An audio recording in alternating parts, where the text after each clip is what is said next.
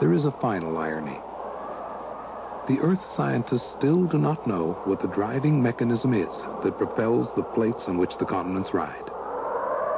In Wegener's time, he was rejected because the forces he tentatively suggested were insufficient.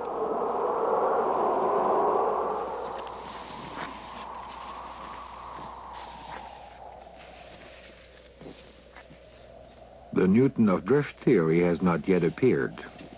His absence need cause no anxiety. The theory is still young. It is probable, at any rate, that the complete solution of the problem of driving forces will still be a long time coming.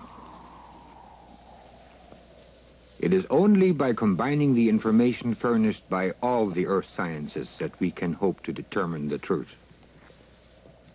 This conviction gave me the stimulus to continue at times when my spirits failed me.